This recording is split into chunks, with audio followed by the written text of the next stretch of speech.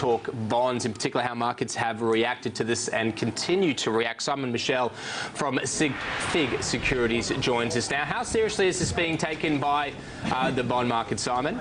Morning, James. Well, we are starting to see markets react now. We're in that last couple of weeks, and what we saw on Friday was a bit of a sell-off of some of the periphery European sovereign names, and some of that demand going into Germany, and also I think into the US as well, as we saw yields for those nations pull back. So we are starting to see a little bit of reaction by markets now as they reposition and just start to pull back on the exposure to some of those more risky European nations, and we're starting to see that reflected in yields over there. It's a little bit hard to know what's going out, because on one day suddenly things are absolutely dandy, markets are going high because everything's going to be sorted out, no worries, and then a couple of days later, no, oops, sorry, Brexit's back on the table. Yeah, it's been interesting, hasn't it? I mean, the market's been quite complacent, really, and I think working under a view that a solution would be would result out of these negotiations, either that or we'd see some delay put on that, and we'd kick this issue down the road. But I think we were talking last week that as we draw closer to that, if they don't come to a conclusion, I think more importantly, the way to a solution isn't very clear at the moment, especially with the political situation in Greece. So I think markets have very suddenly, all of a sudden, sort of faced that possibility. We're seeing a lot more commentary around the impact of Greece leaving the euro. So I think that's starting to be reflected in flows and pricing. Simon, we know that over the weekend those talks failed. They are continuing this week. They have an important meeting coming up on Thursday. So if we continue to see those talks, caught up in a bit of a stalemate, how do you expect markets to continue reacting? Do you expect this volatility to just increasing? Look, I think that's absolutely right, Leanne. I think certainly, it's going to undo a little bit of the work that the ECB's been doing with this quantitative easing program. We're going to see that reflected in yields. I think you're going to see investors pull back on some of those periphery countries and pull back on exposure there.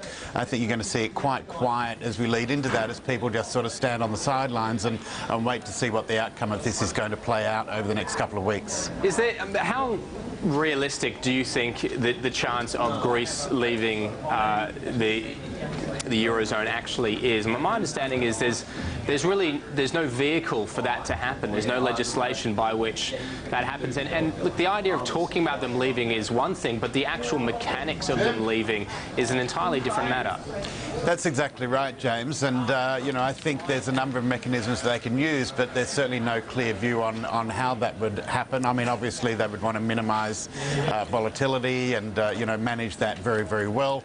But we don't know whether that would be, on the back of a default with these creditors' payments, whether there would be some sort of, long period of, transition, essentially, to try and minimise the impact. The other thing is, where does Greece go once it leaves the ECB and has no access to that support as well? Down the gurgler. Well, exactly. That's exactly right. So, there's really no, it's one thing to talk about the impact of the Eurozone with a Greek exit, but then it's like, where does Greece go? Where does Greece go if they don't have access to that funding? It would be very difficult for them to get funding elsewhere in financial markets. So a lot of issues that I think a lot of these stakeholders probably haven't really wanted to consider, but markets are now starting to wonder and price in that volatility. Certainly the saga continuing, and expecting that it will continue to have an effect on markets globally this week. But of course, one of the other big focus points this week will be the Federal Reserve FOMC meeting. So how are we seeing markets at the moment positioning themselves, and in particular those US Treasuries, how are we seeing them positioning themselves ahead of that meeting? Yeah, it's interesting, Leanne, because we saw quite a big, strong demand for US Treasury at the end of last week. So that actually pushed the US yields back lower as people took advantage of that increase that we'd had at the beginning of this month. So that was very, very positive. Investors obviously still feel there's value in US yields. That means that they don't think rates are going to go up anytime soon. It'll all be about forward guidance, I think, from this meeting. We're certainly not expecting any change in rates, but what the market will be looking is to get a clear picture of what the Fed's view is, where they think the move by the Fed in the Fed funds rate will be. At the moment, if you have a look at market expectation, they're pricing in the December quarter.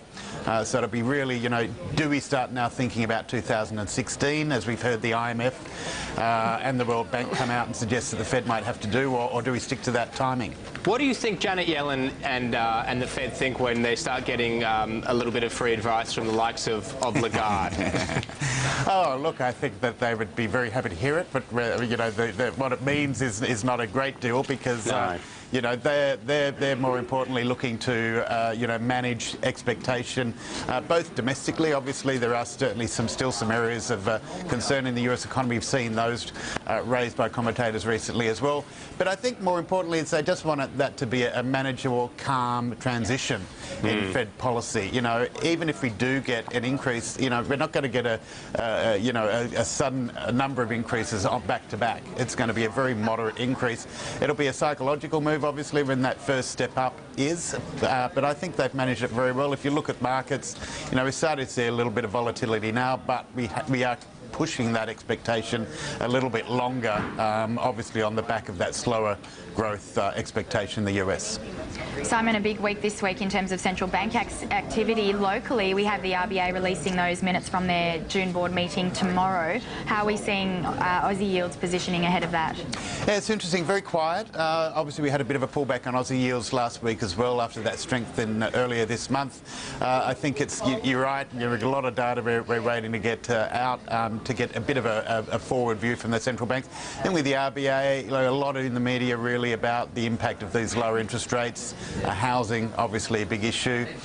So it'll be interesting to see whether the RBA sticks on this, you know, fairly neutral bias at the moment. Yes, sure, you know, they do have an ability to move down, but the impact of those movements is lessening as rates fall lower and lower. So I think the RBA will be all about sticking on the message that we saw on the back of their last minutes.